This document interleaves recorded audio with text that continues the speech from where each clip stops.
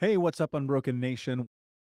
One of the things I think is important, and not necessarily just whether or not it's in therapy or prescription drugs or anything, but life in general, is like trying to understand your core values when it comes to healing. Because Yes. I think healing is all of these three elements that you talk about.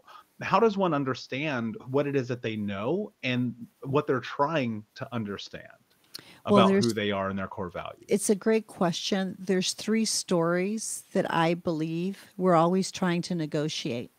And this is what I've observed from working with patients, specifically cancer patients.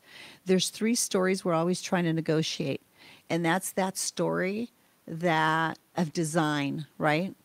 Laws of nature, things that are self evident and speak to our natural affections. There's this story that says something inside of me wants to live, and we have an anatomy that bears witness of that. And then there's a story that we tell ourselves from our experiences in our soul, our mind, our heart, our will, our conscience, our feelings. There's that narrative we're always trying to negotiate.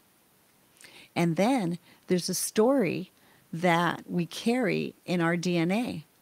Our stories don't begin at home. They begin in the home of our parents, parents, parents. So 3, 4 generations deep, there's a work of recall healing and Dr. Hammer from German New Medicine, expounded upon by Dr. Gilbert Renaud, recall healing, that really speaks in powerful ways to that. So there's a story of that of our very constitution, substantiated and well explained by laws of nature, things that are self evident again and speak to our natural affection. There's the stories we tell ourselves from our experiences and the ideas and the thoughts that we got from our families of origin and our experiences.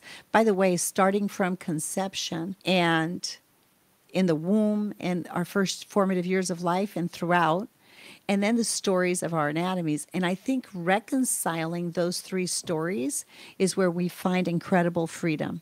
For example, with you, Michael, something in you knew intuitively that, I don't know, this isn't right.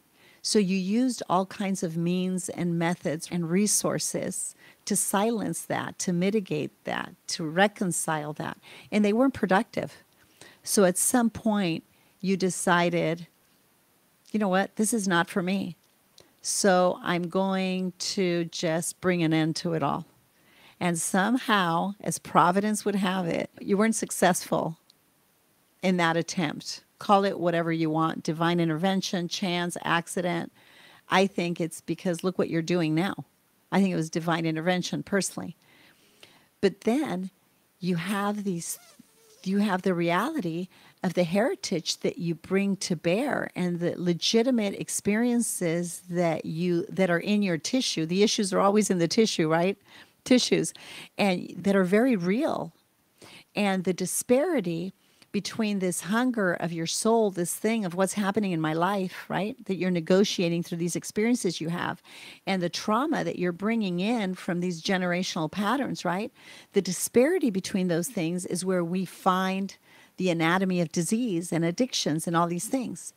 So what happened at some point, you reached bottom. And I love how you address that and you talk about the reaching rock bottom. That rock bottom is really a beautiful and wonderful and great place to be. And we were talking about this a little bit ago because there's nowhere else to go but up. If you can just accept that, hey, this is rock bottom for me, whatever that is for you, individual, or for a listening audience, if you can recognize, hey, there's only one other place I can go from here, and that's up, right? Because I can't get any lower than this.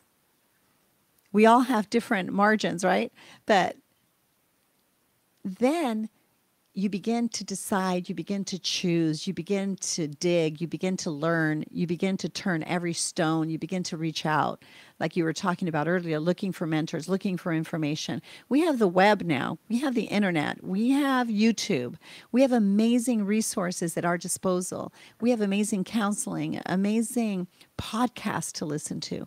So there is no excuse why we have to give in to the disparity of whatever situation we find ourselves in. Nobody takes our life from us. We give it away.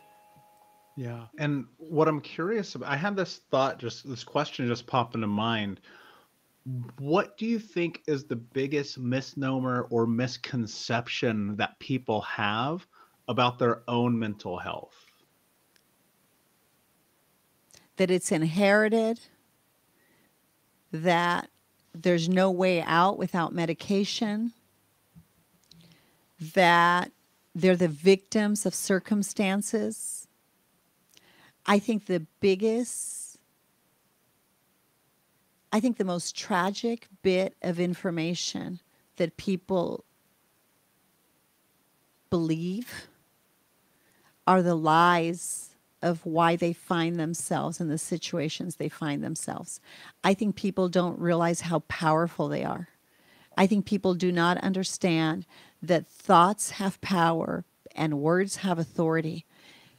It's one thing to have thoughts that are limited, but it's another thing to begin to speak them into being. Words have power. Thoughts have power. Words have authority. We have to be very careful about the things we speak. We're better off asking questions, seeking information to get us out of situations that we find ourselves in than we are to get together with a friend over a beer or a glass of wine and continue to complain. Or we have very sophisticated ways of complaining, right? Fancy and sophisticated ways of complaining. But it's tragic because those would seem like nominal conversations or relatively insignificant, just shooting the breeze with somebody, they have devastating consequences in your entire constitution and in your life.